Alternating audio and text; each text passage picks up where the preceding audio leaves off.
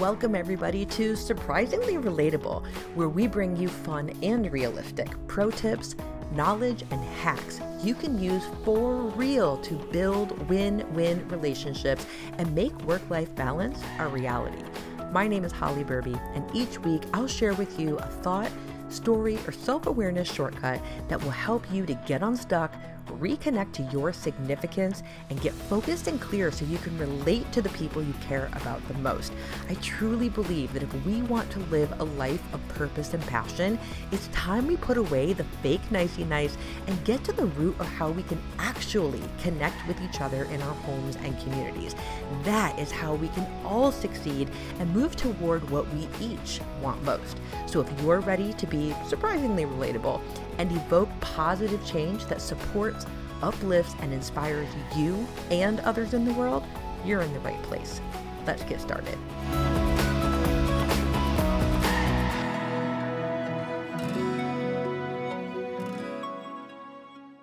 Welcome back to the show, everyone. Today I want to share with you why serious conversations don't work, thus titling this episode, Why Talking About It Doesn't Work. You may even be surprised by the title to begin with, but this phrase, well, I talked to them about it, or we've had conversations about it before, or I feel like I've had this conversation with them or this talk with them over and over again and nothing is changing. Do you relate to this? Because you may feel this way in a personal relationship, like with your kids or your significant other or with a parent. And likely you may also feel the same about your workplace, a corporate environment, or if you own or run a business, or if you are in a management or a leadership role in your company. If you feel like you have talked to people over and over again and it is not working, let's talk about why that is. Let me point out some things that might support you in discovering why talking about it is ineffective and it doesn't work. The first thing I want to say is most people, when they say I talked to them about it or we had a serious conversation about it, everybody has a different meaning for what that actually looks like. Just to point something out to someone that you don't like, or to take note of out loud or in a meeting or in an email or in a quick mention, that this thing over here is ineffective or inefficient and not where we want to go with the goal. Pointing something out is not a conversation. Pointing something out or saying, I don't like this, or this is not working for me, or when you say this, it hurts my feelings, or when you did this action, it made the workings of the team not go the way that we want it to go. The first main point here is if you point something out to someone, that's not a conversation and that's not talking about it. And depending on that person and the way that you deliver it, they may hear that as constructive criticism. They might hear it as even constructive feedback, and they may take the initiative to shift their actions like in a positive direction or more toward what you want the situation to be like. But then you also have people who will immediately, when you point something out to them, they go to the defense. They become immediately defensive. And in home life, they likely may say something as to why they're defending themselves. But if you are in a professional situation and someone is talking to you, quote unquote, about or pointing out to you why something isn't working, you may become defensive. But because you're in a workplace and let's say your manager says this to you or your boss or your business partner, you may not become defensive out loud in conversation. You may just say something like, okay, got it, and moving on, but you may harbor some emotion or frustration or annoyance with that person.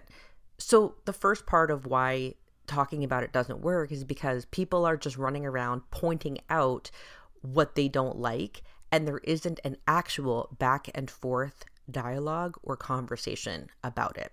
So if you notice that you are the person who is pointing things out to others and expecting that person to take the initiative to change on their own or to shift something on their own, This is your wake-up call and your invitation to stop doing that. Like, stop doing that, and let's enter a dialogue that can get us toward where we want to go. That's the first thing I want to get out of the way.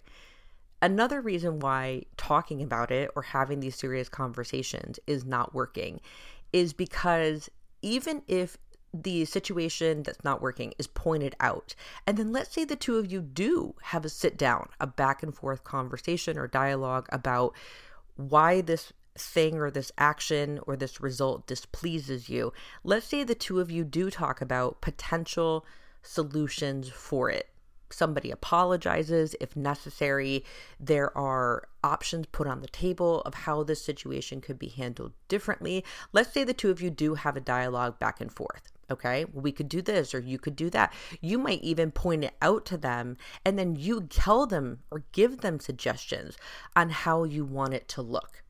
The reason I say this is ineffective or why conversations like this don't work, though, is because there's a vital component of that talk, of that conversation, that you likely may be leaving out if you find the result that you're looking for never comes. And the component of the conversation is an agreement. Just having a conversation about it, pointing out something, mentioning how you want it to go, that does not guarantee that the person on the receiving end is in full agreement and on board with making those shifts.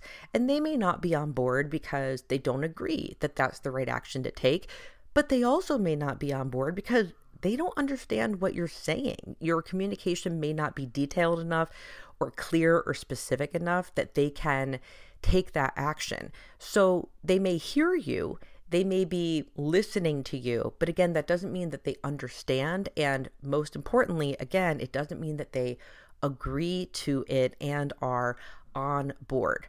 So how do we take these situations and make a conversation, or quote, talking about it, work for us? Tip number one: when you have a conversation with this person, make sure that you have the right time to do this. Because sometimes we can just look at a person or look at their schedule or look at their mannerisms on the surface and think, oh, they're not doing anything. They're not busy. And while they may not physically be out and about doing something, they in that moment may be really focused on another thought or another project. Now, you may not be like this. You might be able to allow people to interrupt you at any time and you can roll with it. But not everyone's like that. So it's important that when you want to have this type of feedback conversation to come up with a solution, that you ask the person, hey, is this a good time for us to have a conversation about some improvements that we could make? And that person then has the ability to say, no, I'm in the middle of something, or give me 10 minutes, or maybe tomorrow. But make sure if in this moment the time is not right for them, at least make sure that the two of you have a day and a time specifically that you can come back to the conversation. Because if one of you just says, well, we'll talk about it later, that can make the person who has a grievance or something they want to bring up feel like they're being rejected or put off. But if you do table it to later, put a day, put a time on it. I know it's not very in like a personal home life, especially like in a work situation, that makes sense that people would say, let's table it to tomorrow. We'll have a conversation about it at 1:00, etc. But at home, it doesn't sound, really cute, romantic, sexy, whatever, where you're like, let's table it for later and we'll talk about it at 9 p.m. It doesn't sound like, it sounds almost too serious.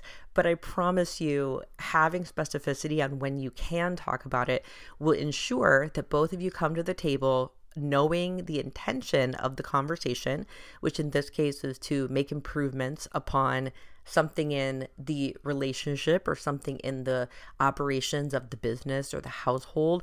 You come to the conversation ready and willing and open to listen and also likely to come up with a solution. And everyone will be focused because they're mentally prepared and not distracted by other things. Tip number 2 of how to make these conversations work for you is to recognize that the agreement is the objective.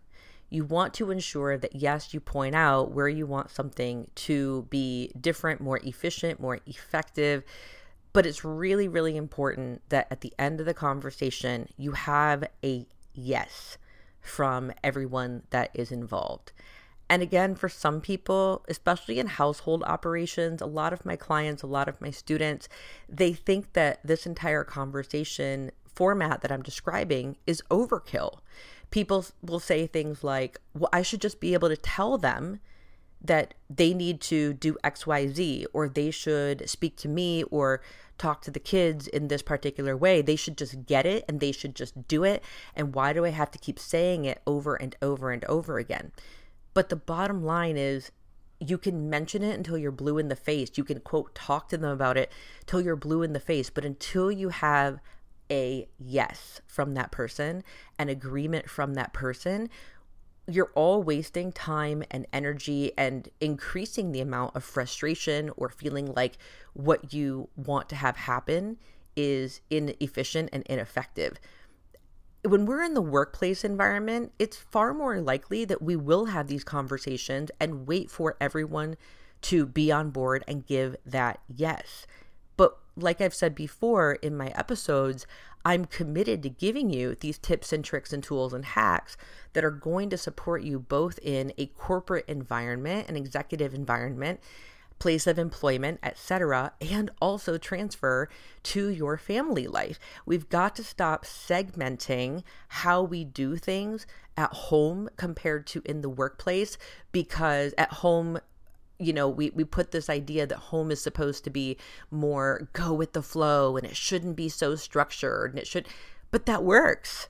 Structure is effective. That is why businesses run. That is why profits are had and profits are made. And so in your home life, if you feel like you're not getting anywhere, it could be a sign that structure is missing. So use this tip, use this trick, use this tool. Again, number 1, make sure when you have this conversation with somebody that you know it is the right time to do so. Ask them. And then number 2, when you do come to the conversation and you talk about this is what I need or this is what I want, make sure you have a yes from everyone. And bonus tip, notice if you are trying to tell yourself, oh, we can't be that strict in the household. We need to have less structure and more go with the flow. We're not a business in this household. We don't need to do things here like I do at work. But I want to remind you that businesses run efficiently and effectively because there is structure in place. So it is important to incorporate just a little bit of that into the flavor of your home life. It'll make things so much easier, so much more efficient and effective and fun. Things will run smoothly. And that is what a serious conversation or a true dialogue can be about. So no more of this. I talked to them about it. They should get it. I've repeated myself 10,000 times. They don't listen. They're not following through. They don't care. Stop it. just stop. And let's have an actual dialogue instead. I hope this was supportive to you. Stop trying to talk to them about it. Have a conversation. I hope this supported you also, especially in knowing the difference between talking about it and having a conversation back and forth with an agreement on the end. Can't wait to hear what you thought about this and how you'll use the tips and tricks and tools. And until next time, I'll talk to you next time. Thanks for listening. And if you loved this episode and know of someone else who's passionate about creating authentic relationships with people, please pass them on to me. It would mean the world to me if you help me get this cause and this message out to as many listeners as I can. So please, if you liked what you heard, I'd super appreciate it if you'd take 30 seconds and leave me a 5-star review and share this with your friends. And until next time, show love always, in all ways. And may you discover that we're all surprisingly relatable.